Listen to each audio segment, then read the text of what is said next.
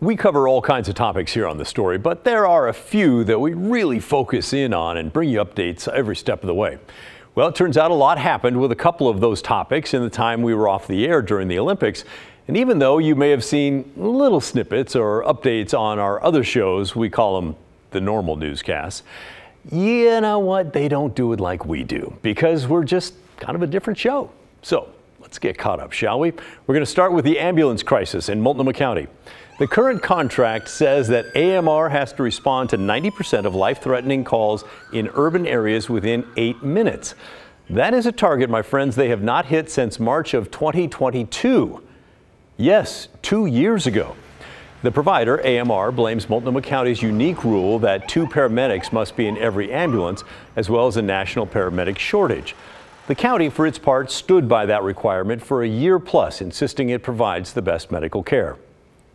Well, earlier this month, finally, a compromise between AMR and the county after several months of closed-door mediation.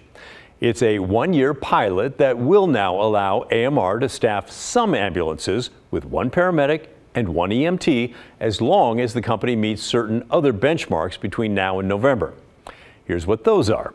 AMR has to staff at least 20 2-paramedic crews. That should be doable because right now they're able to staff between 34 and 44 of those crews. Also, the company needs to deploy enough ambulances with 2 EMTs to cover 85% of the non-emergency calls. And they can use the hybrid 1 paramedic, 1 EMT model to supplement the rest of their ranks. But that's not all. They also have to produce monthly compliance reports with response times, which will be shared with you and me and the public. Here's how AMR's operation manager reacted to the recent compromise.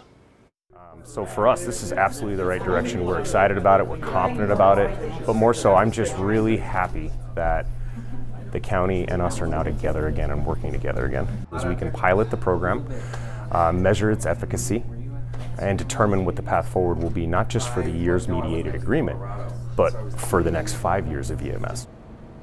All right, we'll be watching. Also, while we were off for the Olympics, Portland's first arrest under the camping ban. Only problem? When city police officers took the man to jail, county sheriff's deputies refused to book him. Multnomah County Sheriff Nicole Morrissey O'Donnell says that's because of a policy that she stands behind, that the jail will only book people accused of violating state law, not a local ordinance like a camping ban. She also did release a statement that said arresting and booking our way out of the housing crisis is not a constructive solution. It was kind of a curveball that nobody saw coming. Mayor Ted Wheeler and the sheriff issued a joint statement earlier this month that said they're going to meet later this week to discuss the next steps. But for now, anyone arrested for violating the camping ban in the city of Portland is given a citation and a court date and sent on their way.